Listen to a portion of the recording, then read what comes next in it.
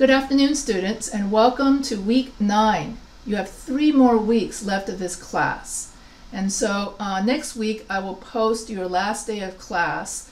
And you got to remember that after the last day of class, which I have to look up what that is, midnight Pacific, you have to hand in all of your assignments. And then after midnight on the last day of class, your classroom is going to be locked. And therefore you're not going to be able to hand in anything late because you won't have access to your classroom anymore. So that's why you need to get everything in, and it'll be due on a Friday. And so as of next week, I will post your last day of class and the actual date. I always do it on the week 10 of every class. So anyway, this week you're going to be doing week 9 forum, where you're going to write a persuasive essay. And so, Star, what is a persuasive essay? Did you read up on it in your textbook and in your notes? I did. It's not like a negative argument, but it's voicing my perspective in a healthy way. And the thesis statement should not be a negative statement. I did read that. Okay. What else? I read that you want to end your persuasion with my point, and even though you include other alternative ways to view it, you do those first so that the reader is left with my persuasion versus someone else's. So get those out earlier. Very good. So you got that off of the textbook. Different types of language that is good to use, like different words that are good to use for the grammar of it. Okay, excellent. So you are off. So you got this off of the textbook, and so basically, a persuasive essay is when you want to convince someone of your point of view, and so you have to. So when you write a persuasive essay, you have to take a stance. You have to take a position, and you have to take one side, and then you use your thesis statement to state your position. You are either for or against your topic. You're either for abortion or against abortion. You're either for gun control or against gun control. And so if you're against gun control, you would say your thesis statement would be gun control is not necessary because, and then you would write your 3 reasons. And then if you get stuck on your 3 reasons, you can always go to ChatGPT and say, why are 3 reasons why gun control is, what are 3 reasons why gun control is not necessary? And then ChatGPT can help you with idea generation and can come up with your 3 reasons. And so basically and then your 3 reasons will then become your body paragraphs. And so this week you're going to write in your week 9, you're going to choose a topic from the procon.org website.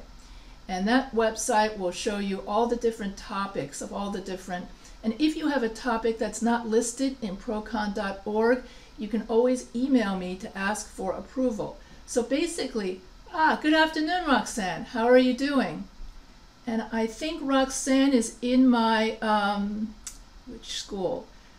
You've got to be my new Los Angeles Pacific University student. Am I correct? Yeah, I think she's in my other school, but anyway, but you're going to be doing the persuasive essay in essay 2. For you guys, it's going to be in week 4. And so for you guys, it's in week 9. Now that I have 2 different schools, but both of you do write the persuasive essay. So getting back to the persuasive essay, so you want to convince someone of your point of view. And so you're going to write 5 paragraphs, and then in your essay you have an introduction, and you have the hook, 5 background sentences, and then you have your thesis statement. Your thesis statement, where is your thesis statement located? What is a thesis statement? The last sentence of the first paragraph. And what is the purpose of a thesis statement? To explain my what is going to be contained in my argument or thought. Yes. So it's the main idea of the essay, and so it's the it's what the whole essay is going to be about. And your thesis statement is a roadmap to your essay. So if you have a good thesis statement, then you have good essay unity and good essay coherence. So a thesis statement is key. And so then if I say that, then reason 1 becomes paragraph 2, reason 3 becomes paragraph, let me do that again. Paragraph 2 is reason 1, paragraph 3 is reason 2, and paragraph 4 is reason 3. So the 3 reasons in your thesis statement will then become your 3 body paragraphs. Then you have your conclusion. And how do we start the conclusion? What's the very first sentence?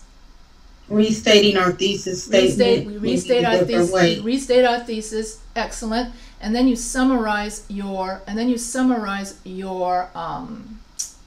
essay. And so I forgot what I was going to say. Yeah. So basically, for your week 9 forum, all you're going to do is you're going to write out your persuasive essay, your first draft. And then week 10, then I will give you feedback. And then week 10, based on the feedback that I give you and based on the feedback that other students give you, then in week 10, you rewrite your persuasive essay final draft. So we're only going to be doing the persuasive essay in week 9 and week 10, and we're going to take a break from the comparison contrast essay. Then after week 10, we'll come back to comparison contrast essay in week 11. This is the reason why when I gave you your week 8 feedback, you'll notice that I said, you're ready to write your rough draft in week 11. And a lot of people are scratching their heads going, week 11? That next week's week 9. Why is she talking about week 11? Well, the reason why is because that's the next time you're going to come back to comparison contrast essay. And so then you're going to go back to your week 8 feedback and then rewrite your week 8 comparison contrast essay for week 8, for week 11 and 12. And then you're going to study for your final exam. And so now you should start studying for your final exam. And it should cover chapters 1 through 14. So if you look at the quiz guide that I gave all of you at your welcome letter, if you go all the way back to the welcome letter that I should have attached to the welcome letter, the chapter 1 through 14. And then you can, even though they're not exactly the same questions, I think that it's 80%, I said this many times. So you should start studying your chapters 1 through 14 guide. And you should also be making index cards of all the words that's on the self-study. You should start doing that now. And you should by now have all of at least half of all the words. Have you been doing your index cards religiously? Because if you're just starting now, it's going to be a lot of work. You're supposed to be doing it as each week. So each week you read 5 chapters, then you do 5 chapters of index cards. You don't wait until the very last minute, otherwise you're not going to have the time. And so this goes for if you're studying, especially if you're studying chapter after chapter and the nutrition class has a flat world textbook as well. So you're going to be doing the same thing for your nutrition class. And therefore you write all the index cards, and all the index cards come off the self-study. So both this English 101 textbook and the nutrition textbook, both flat world, both have that self-study feature from which you can base your index cards. And so to study for your nutrition quizzes, just like English 101 quizzes, you have to memorize your index cards. So just a heads up for those of you who are, so I don't know about chemistry and all the others. They probably still have their old textbook, but I just know that nutrition has it because I saw it on one of the tutorials on how to use this textbook. Some nutrition teacher did that. So have you been using the self-study feature in Flat World? Has it helped you a lot?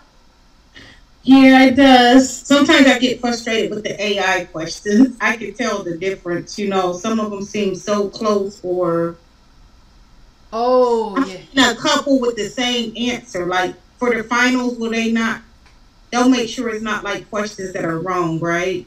Well, I haven't looked at the final yet because it's 100 questions. Gotcha. And so basically what I could do is I could take a preview of the final, but even if I take 100 questions, then they're going to come up with another 100. It's not guaranteed that when I take it, because each student when they take it, everyone gets a different set of 100 questions.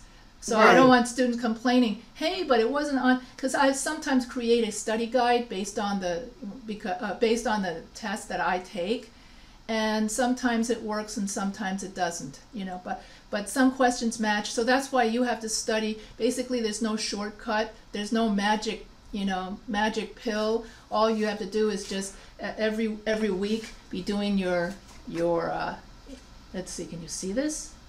Your index card. So this is it's hard to see that. But anyway, so that's what you have to be starting to study for you. And if you have any questions, and also this is important, also on the Professor H writing channel, okay, I have recorded myself reading all of the chapters. So all you have to do is put into the search box, first go to Professor H writing channel, then put in chapter 4, section 5, chapter 5, section 3. You got to put that in, and then press enter, and then my video for, say, chapter 5, section 2 will then pop up. Okay? So you still have to read it first, then you listen to it. So that's another way. So that's another way for you to reinforce your studying. So I did read over and also create a mini lecture on each of the chapters, of all the chapters. So basically, let me repeat this for the people at home. You go to Professor H writing channel. Then you put in chapter 1, section 1 in the search engine, and then press enter, and then my video of me reading chapter 1, section 1 will come up.